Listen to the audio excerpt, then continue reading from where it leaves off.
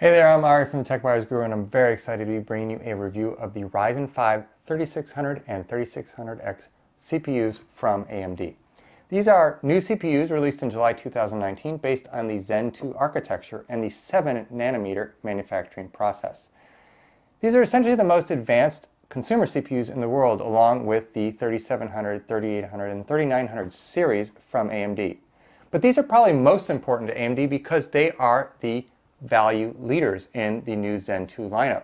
The Ryzen 5 3600 comes in at $200 and the 3600X comes in at $250.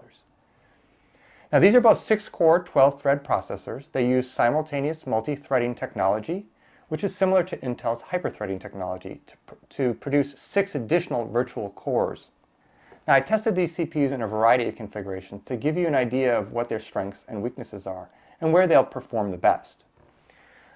I used two different motherboards, the Crosshair 7 Hero from Asus and the B450i Aorus from Gigabyte. Now these are both 2018 models, so the B450 and X470 chipsets respectively predate these CPUs. So it's very important to note that I actually had to flash these two motherboards with a new firmware using an older CPU. That was the Ryzen 7 2700X that I had on hand. That is going to be something I'll return to later in this review, the issue of motherboard compatibility. Keep in mind that AMD is actually offering consumers a lot of built-in value by maintaining the AM4 socket compatibility. That AM4 socket was released in 2017 with the original Ryzen 1000 series CPUs. These CPUs are now 2 generations later and use the same socket, and AMD has promised that at least 2 additional generations of CPUs will be released using this socket. If we look at Intel in comparison, the company never maintains socket compatibility for more than 2 generations of CPUs. Now, in terms of the systems I used to test these, I of course needed an ITX system for my smaller motherboard and an ATX system for my larger motherboard. The smaller system is based on the Silverstone SG13 chassis. I used the stock coolers for these AMD processors, both of which fit in this modified system. I also used the GTX 1080 GPU for all of my game benchmarking tests. As for the ATX system, I have a Silverstone PS14E case, and most importantly in this system I was able to fit a 240mm liquid cooler from Corsair. So in my 3600X testing, I did actually use this cooler in addition to the stock cooler to show you what you get when you strap on a much more powerful cooler. Of course, benchmarks in a vacuum aren't of much value, so I did compare these CPUs to a number of other CPUs I have in my benchmarking suite. That includes the 3200G and 3400G, which I recently posted a review on. It also includes the 2700X, which I actually had to use to flash these motherboards, so I had it on hand. I went ahead and ran the same benchmarks on that CPU. And then I have 2 CPUs from Intel. These include the original Skylake CPU, the Core i7 6700K, released in 2015. This is a 4-core, 8-thread CPU. And I've got the latest Skylake CPU. It's not called Skylake anymore, but it uses the same architecture. This, of course, is the Core i9 9900K from Intel. It's an 8-core, 16-thread CPU, and it comes in at $500. Now, unfortunately, I didn't have a 6-core Intel CPU to compare against these 6-core CPUs, but there really isn't a current Intel CPU that is a really good comparison. That's because the 8700K, which is the closest analog to these, it's a 6-core 12-thread CPU, isn't really a current CPU, although you can still buy it. Now, when you see the results of these 2 CPUs, you'll be able to extrapolate how an 8700K would perform. Keep in mind that that processor still costs about $340, so quite a bit more than either of these. So without further ado, let's get into the benchmarks to see how these CPUs perform. So I did get to run a number of benchmarks on these CPUs. You can see all of the benchmarks linked down below in my written review. I'm going to pull a few highlights out of that review just to show you here in the video review. I'm going to start with 3D Mark Firestrike, the physics score. This is a computationally heavy benchmark. It rewards simultaneous multi-threading and hyper-threading. In the past, I've found that it rewards Intel's technology by about 50%. So a 6700K, for instance, would be about 50% faster than a 6600K that didn't have hyperthreading. Well, as you can see, hyperthreading is working well for Intel here, but it's working, or simultaneous multi-threading is working just as well for AMD. The 3600 and 3600X are 50% faster than Skylake on a per core basis. So finally, after many years, AMD has caught up to Intel. Remember that the 9900K is still based on the Skylake architecture. So the only reason it's faster here is because it's clocked a bit higher and it has 8 cores. Another thing that's really interesting to see here is how the 3600 series matches the Ryzen 7 2700X and its 8 Zen Plus cores. This is a triumph for AMD and a boon to consumers. That Ryzen 5 3600 is a $200 CPU. The Ryzen 7 2700X debuted at $330. It's now down to $250, but I'm hard-pressed to recommend that when the Ryzen 5s work so well on this new Zen 2 architecture. Moving on to Cinebench R15, we see that the Ryzen 5s can't quite keep up with the 8-core 2700X, but they are still way, way ahead of the Core i7 6700K and its 4 cores. In fact, these CPUs are nearly twice as fast, which is quite impressive. Cinebench is actually a very favorable benchmark for AMD. It's one that AMD likes to use itself often. Of course, the 9900K is ahead here. It does have 8 cores. It does run a bit faster, but no shame here for AMD with its Ryzen 5 3600 series. Next up, we have Geekbench. This is an all-around benchmark of office tasks, productivity. And again, the Ryzen 5 3600 series matches the 2700X, which is just incredible. Again, a testament to the strength of that Zen 2 architecture. Way, way ahead of the 6700K, which was originally a $350 processor. And behind the 9900K, but really falling right in the middle. Again, showing that AMD has nothing to fear here in terms of the Skylake architecture. AMD, it has matched Intel on a per core basis. Now I'm going to show you a couple of game benchmarks. I'm going to start with one that is more or less video card limited. That is Doom. This is running the OpenGL path for the game engine. I have it on a GTX 1080. And what you see is that the 3600s actually run this game fantastically well. In fact, they run it better, I'd say, than the 9900K if you look at those minimums. They are also way ahead of the 2700X, as well as the other Zen Plus CPUs on this chart, the 3200G and 3400G, which despite being part of the 3000 series are actually based on the older Zen Plus architecture. You can see that cores don't matter too much in this game. Obviously the 9900K is barely faster than the 6700K despite 4 additional cores. Clock speed matters and the core efficiency matters, and that's why we see Zen 2 actually taking the lead in Doom. Now let's move on to Dirt Rally. This is very much CPU limited. Again, we see a triumph for the 3600 series, badly beating the 2700X, and for the most part, pulling ahead of the 9900K, which is incredible. Now, I will point out that the 3600 did beat the 3600X here, and again, it's a sign that I'm just not sure that 3600X is consistently running faster than the 3600. And again, it calls into question its value in terms of the product stack for AMD. Finally, I'm going to show you Battlefield 5 multiplayer. Now, this is kind of a hard benchmark to run because it's an alive multiplayer match, so there is some game-to-game inconsistency in terms of the benchmarks. I did my best, and what you can see here is that this is probably not AMD's strength.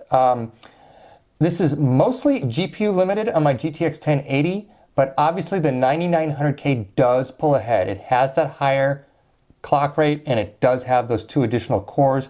It's not clear to me that the additional cores matter here. If you look at the 6700K, it's nearly as fast as the Ryzen 5 3600. And actually, the Ryzen APUs don't do too poorly here. So it's really interesting to see how far ahead that 9900K went. Again, this is a multiplayer match. Maybe that was just an easier benchmark. Maybe there are fewer players running around in that particular scene. So it's a little bit hard to get consistent, but there's no doubt about it. The Zen 2 architecture certainly is more consistent than the Zen Plus architecture. Notice the minimums on the 2700X. They are the lowest in this chart. Finally, in the interest of science, I ran these CPUs with a variety of coolers and also with several overclocked settings. Taking a look at the left side of this chart, you see the Ryzen 5 3600 performing at 3.9 gigahertz and hitting a benchmark of 3,967 points in CPU Z. Simply strap on the larger Wraith Spire cooler and the CPU picks up another 30 megahertz. Looking at the 3600X, yes, it does have a higher all-core boost, and that increases further when we strap on that liquid cooler, an extra 50 megahertz simply by using a different cooler. I did not touch any of the settings. That is AMD's automated clocking system. That's not even overclocking, folks. That is just that precision boost that AMD uses. Now, how about precision boost overdrive? That is considered an auto overclocking function from AMD. When I engaged that, the 3600X with the Wraith Spire was actually able to match the 3600X with a liquid cooler, and the combination of precision boost overdrive and a liquid cooler was able to get me to nearly 4.2 gigahertz, and of course the highest speed in the benchmark. Now, my one concern about these results is that they don't vary all that much. And you might ask, well, what about manual overclocking? Well, in my tests, I could only hit 4.2 gigahertz, and that required quite a high voltage. I don't think that would be worthwhile with these CPUs. I'd probably just go with a nice tower cooler in the $40 to $50 price range and use Precision Boost Overdrive, which is available within the Ryzen Master Software Suite available from AMD. I would not spend the extra money on a liquid cooler for these CPUs. They just don't have enough overhead. I also would not spend the extra money on the 3600X just to get its Wraith Spire cooler. That $50 is much better spent getting a nice cooler for the 3600 CPU. Well, AMD certainly has a winner with its new 3000 series, and these 3600 series processors are the value leaders in the lineup. The Ryzen 5 3600 was able to keep up with the Ryzen 7 2700X in a lot of my benchmarks, despite having 2 fewer cores. That's the power of the Zen 2 architecture. Now, between these two CPUs, I definitely have my favorite. It's the Ryzen 5 3600. Comes in at just $200, and it offers performance that beats the 2700X in a lot of tests, and it also keeps pace with Intel's latest Skylake-based CPUs. As for the Ryzen 5 3600X, I just don't think it's worth the extra $50 it costs over the 3600. The cooler is larger, which in theory should allow it to perform better, but I found that in the test it just couldn't distinguish itself from the 3600, and that Wraith Spire cooler is actually quite a bit louder than the Wraith Stealth cooler that the 3600 comes with, because it runs at a much higher RPM.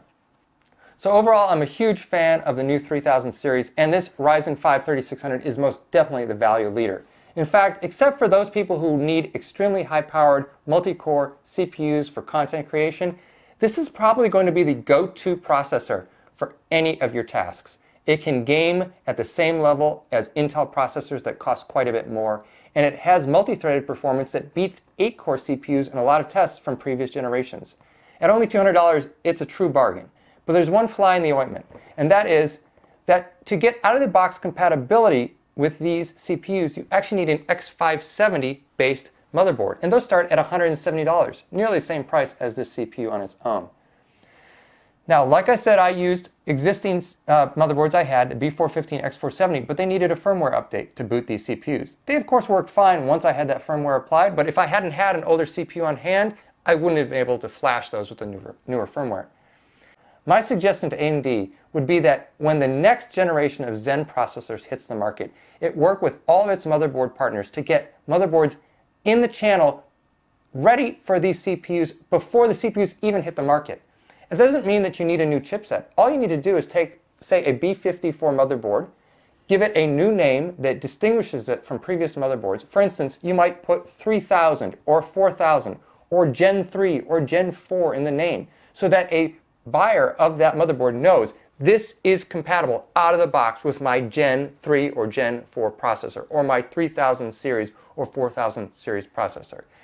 Now, I do know that MSI is taking this initiative on its own with its new Max line of motherboards. I haven't seen these at retail, but the whole idea of those Max motherboards, the B450 and X470 Max, is that they have the latest firmware. There's no other real changes to those motherboards.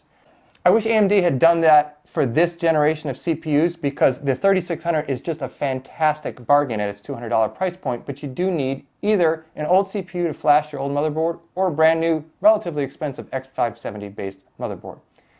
Other than that, it's a huge winner. I actually give this 5 out of 5 stars. I feel that this is essentially a perfect product.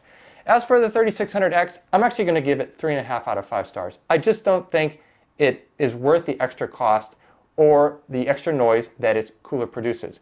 If you want better performance, simply buy the Ryzen 5 3600, buy a $40 or $50 tower style 120mm cooler, and you'll get better performance than you could get out of the 3600X and much lower noise levels. Remember that AMD's Smart Precision Boost algorithm allows your CPU to take advantage of better coolers without you actually touching any settings.